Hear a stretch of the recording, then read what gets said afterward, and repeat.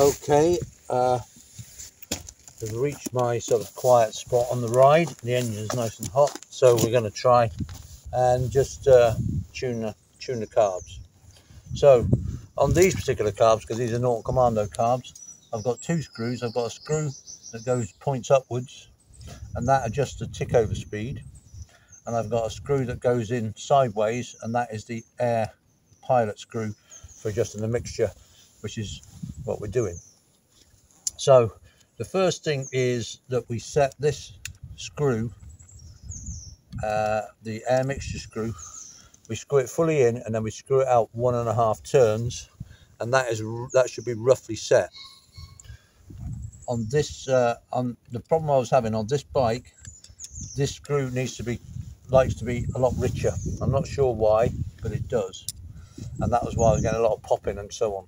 Anyway, so let's set at 1.5 out, which is a rough setting. And then, and I'll do the same on the other side, other carburetor.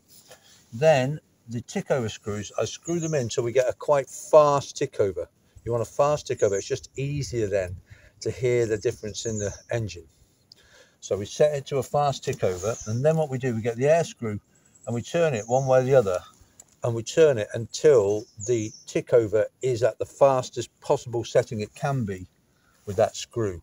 Okay, if I turn it too much one way, the tick over will start going down. If I turn it, if I turn it anti-clockwise, or if I turn it clockwise too far, again, it will start slowing down. There'll be an optimum position where the tick over is fastest.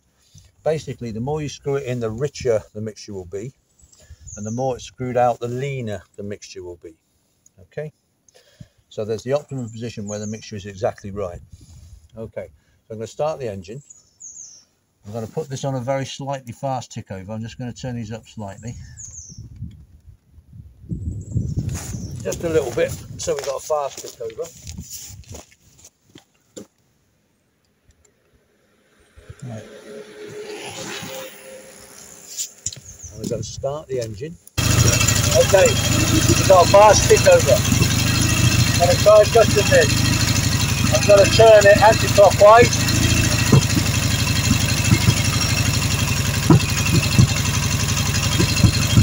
Tick over goes down.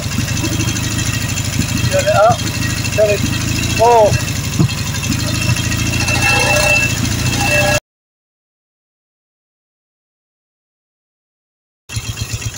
So that, I think that's about it. Okay, so that's tuned. So carry on now. Hopefully we get a bit of a smoother ride. It's been great obviously so far, but hopefully it's even better now. We'll see how we get on. A couple of things. So I've got the number plates come loose. I've lost a bolt out of the number plate. It's been rattling away. I'll just replace that. Still got one bolt left, so that should be okay. Oh, I'm running that. Yeah, so normal sort of teething thing. I probably didn't tighten those up enough or whatever. So I've lost one of the bolts that's come out completely. The other one, I've tightened it back up. That'll be fine. And I think I've got a bit of a rattle on one of the silencers. I'm not sure.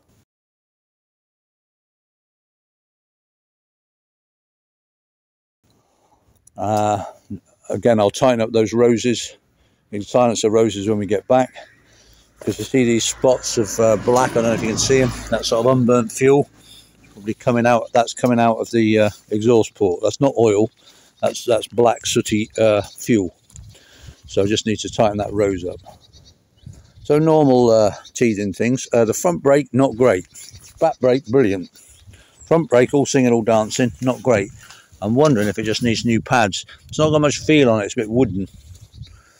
I don't think that the calipers are. I can see the calipers moving, so they're not seized, but it's not much bite on it. It's definitely, as I'm using it, there's definitely more bite coming. So I'm thinking maybe just the pads are glazed or whatever after sitting. Maybe definitely benefit from putting new pads in there. The rear brake's fine. Oh yeah, so oil pressure, I don't know if you noticed. So spot on, about 45 pounds at 3,000 revs. Drops to below that, lower revs, and going up to 50, 55 at higher revs. So that's great, because it's exactly what there is on my Norton. It's exactly the same. Goes to 45 pounds at 3,000 revs. So all good. You know, just the odd little teething thing as you'd expect on the first ride out. We'll carry on anyway.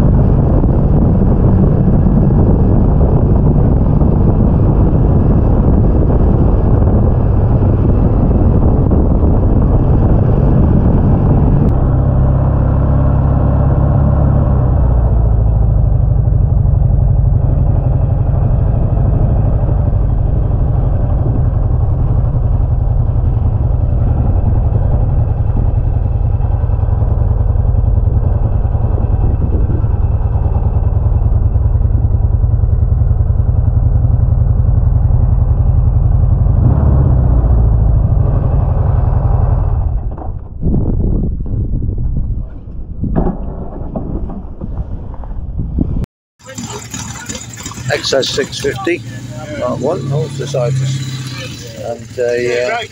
and a Vincent Comet.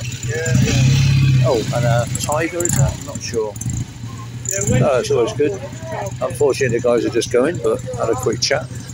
Which way are you going, Mark? Are you going by Gel here? Mark, you don't want to ride with me, mate.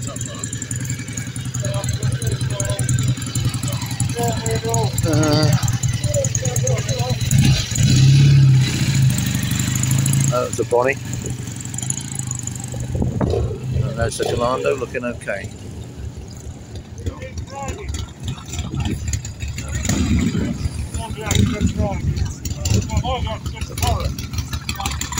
Yeah. XS sounds good.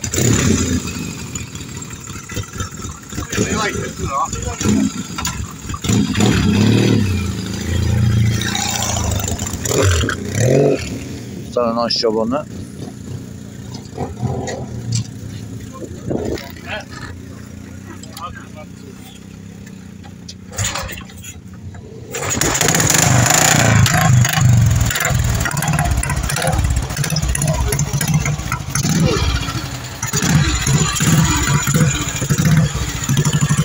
The 500 single, I think. Tell that.